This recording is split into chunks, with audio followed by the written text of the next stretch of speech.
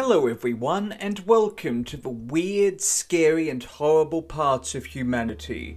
Today we are exploring Hiroaki Hidaka, who was a Japanese serial killer who went on a murdering rampage over 6 months in 1996. Born in Miyazaki, the capital of Miyazaki Prefecture, in April 1962, Hidaka was the youngest of 3 children, with his parents investing in properties. During elementary and high school, he played softball and baseball, serving as the captain of the baseball team. Initially, he did very well at school, including maintaining the highest grade in his class in high school in Japanese history, as well as being an all-rounder in sports and an honest student.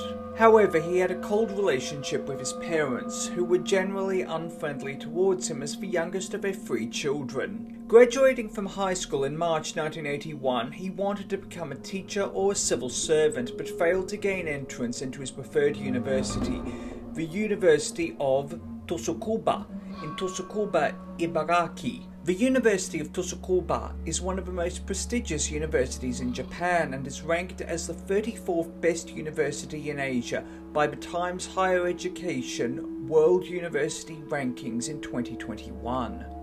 Instead, he entered the University of Fukuoka studying law, a far less prestigious university which is ranked between 141 and 150 in Japan by the Times Higher Education World University Rankings in 2021. He was arrogant towards his university classmates, believing that he was superior and should have been at the University of Tsukuba, and also lost contact with friends from high school and stopped attending alumni events. 4 years and 2 months after commencing his studies at the University of Fukuoka, he dropped out, having not paid his tuition fees. He then took a temporary job at Miyazaki City Hall, the main government building in Miyazaki. Increasingly depressed, he began borrowing money, drinking excessively, and frequented prostitutes. On the 25th of January 1986, he robbed a colleague's house in Miyazaki, threatening his wife with a kitchen knife and stealing 20,000 Japanese yen, or about $900 in 1986. Sentenced to prison for 2 years, his fiancée broke up with him. Disenfranchised, he left Miyazaki and never returned permanently, moving into his uncle's home in April 1989 in Hiroshima. He then became a taxi driver, earning an average monthly income of 300,000 yen, working 2 hours longer per day than other taxi drivers. This was about $1,330 per month. However, he felt extremely disenfranchised as a taxi driver and complained to customers that he was not supposed to be a taxi driver and that this was not the life he was supposed to live. He was a mixed bag as a taxi driver, with difficulties interacting with colleagues, but also helped set up a baseball team at another taxi company. Colleagues noted that he changed his personality when he drank. Gradually, he began drinking excessively and seeing prostitutes, and ultimately became massively in debt. In 1991, he was introduced to a woman by his uncle who he would eventually marry. However, his debts were now 5 million Japanese yen. A married man, he managed to pay it off and purchased a new house in Asanan Ward in 1992. His life seemed to improve, and in April 1993 he had his first and only child, a daughter. However, 2 days after her birth, his wife developed mental illnesses and started making strange sounds. She was eventually hospitalized, with his daughter moving in with his wife's parents. A broken Hidaka once again became an alcoholic and started seeing prostitutes. By the end of 1994, his debt amounted to 2 million Japanese yen, and he was estranged from his daughter. By 1996, his debt had increased to 3.5 million Japanese yen, or $24,137, and he had to pay back 150,000 Japanese yen per month. At this time, he started considering suicide and believed that his life insurance money could pay off his debt, but he did not have the courage to commit suicide. He then decided to kill sex workers to rob victims to pay off his debt. However, after his first few killings, he found that he enjoyed killing sex workers, and this also became a motivation for his killings. On the 18th of April 1996, driving his taxi, he drove to Shinenshi Park, known to be frequented by prostitutes. His victim was a prostitute and Enjo Kosai, the Japanese equivalent of a sugar baby, whereby older men give money or luxury gifts to attractive young women for sexual favours. Aged just 16, the girl lived in Kirita in Kurose, Cho Kamo-gun, within the Hiroshima Prefecture, as a part-time student at the Hiroshima Prefectural Hiro Senior High School. Inviting her into the taxi, he offered her 20,000 Japanese yen for sexual services. Hidaka drove to a convenience store and picked up a beer with the two of them drinking. Paying her 20,000 yen, the pair had sex, and she then demanded 120,000 Japanese yen.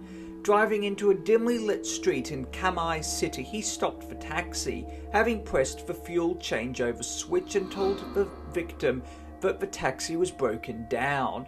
He then went to check the engine before making his victim bend down, loosening his tie, creeping up behind her, and strangling her to death.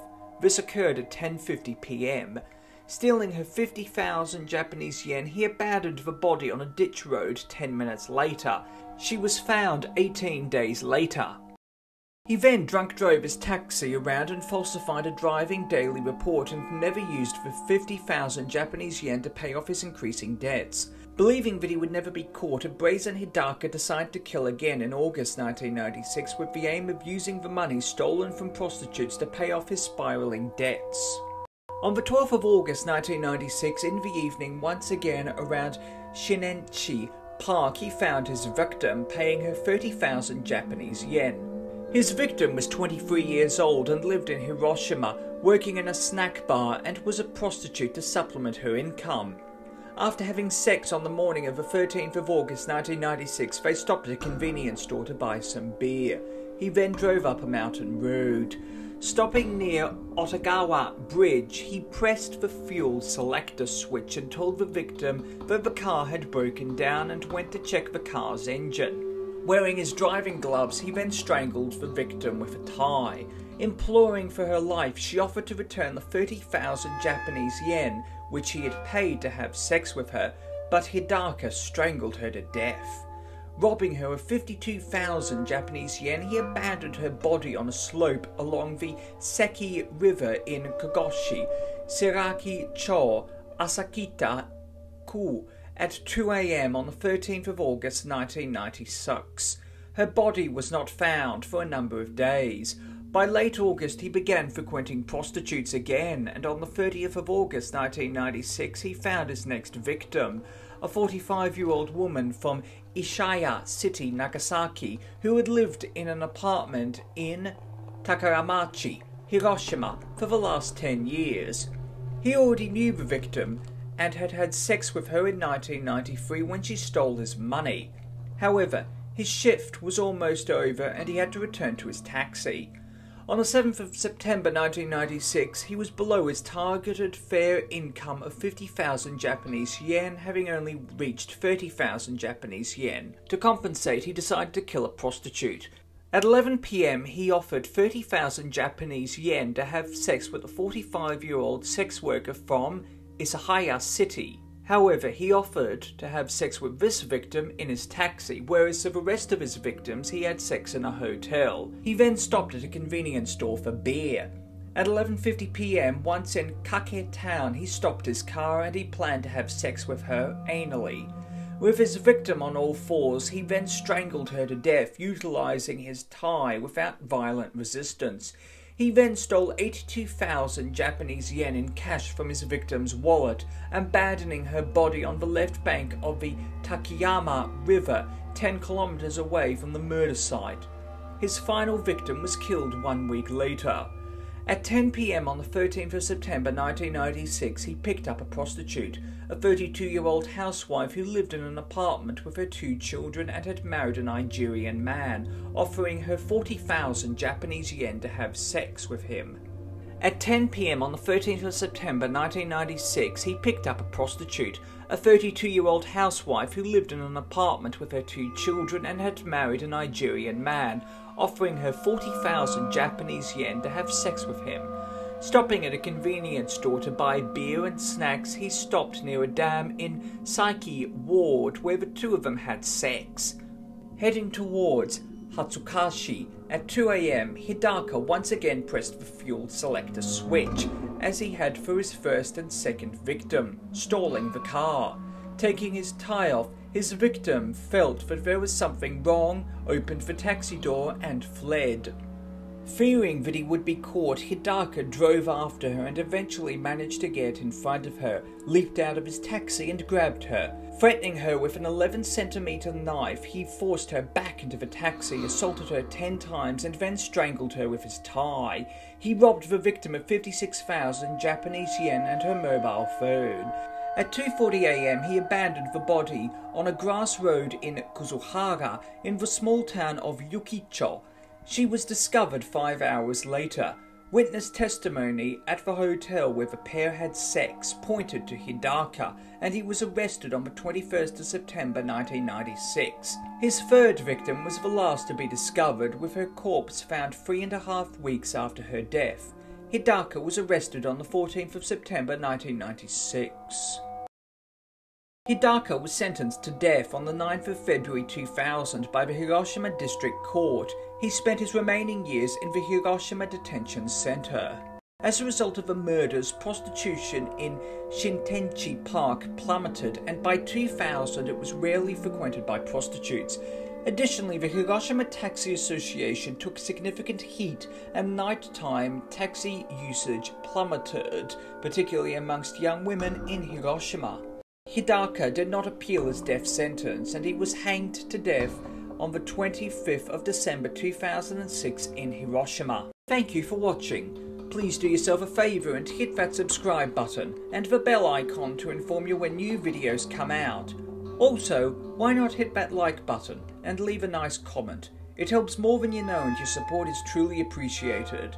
Until next time, stay awesome, stay classy, be kind to everyone you meet, and have an amazing day.